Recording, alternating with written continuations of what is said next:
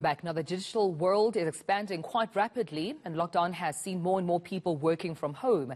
But a new survey has revealed that globally, 60% of workers are quite worried that technology will put their jobs at risk. I'm now joined by PwC's HR technology and culture leader, Barry Foster, to elaborate more on this research. Barry, good morning to you. Thank you so much for joining us right here on the SA Morning.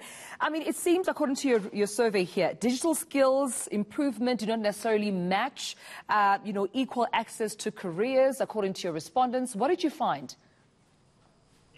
I think what we found is that people are now deeply aware of the fact that their lives, and especially their work, will be influenced by technology. I think what's come to the fore is that COVID has truly put a spotlight on what a technology-infused future would look like. And people are now aware. So having spoken to 32,000 people, we clearly found that they are concerned on the one hand, so a large percentage of them are concerned, but they are also very open to and almost enthusiastic in joining the learning opportunities that are out there.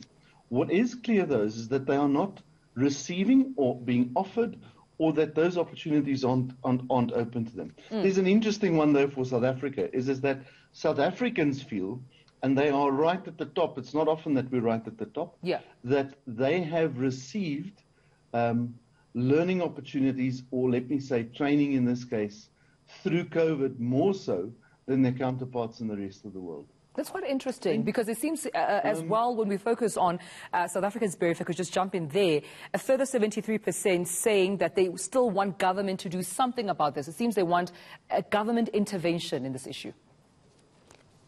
I think you're absolutely right.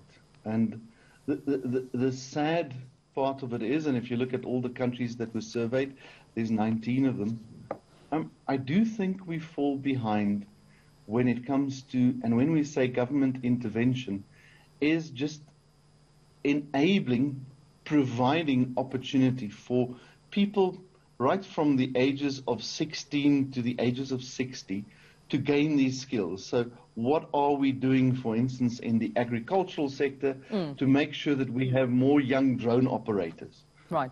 Because we need them. I think if you drive to Senves in Klerksdorp, they'll tell you that the farmers would love to have those skills closer to them, and for the people working in that area to be offered some opportunity for the skills. What I think is happening, though, is that private companies and are providing, business is providing some of this learning, but I would say that it is an imperative now for government, if we want to be not only globally competitive, just to be a player in the global economy. The government will have to I would say, in a revolutionary fashion, provide more learning opportunities. And this is not only the kind of academic learning that we used to.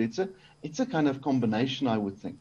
It's a combination of not necessarily being a coder or somebody who develops a new computer program, but people who operate and can interact with technology.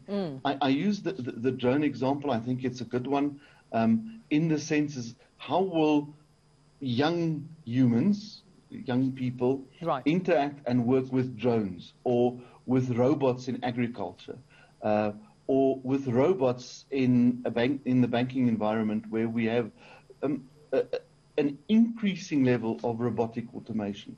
And I think in that there needs to be a sea change from government, which we've sadly not seen. Yeah, and that needs to change, but it's something to consider, at least as far as this survey is concerned. Thank you so much, of course, for joining us. That was PwC's HR technology and culture leader, Barry Foster.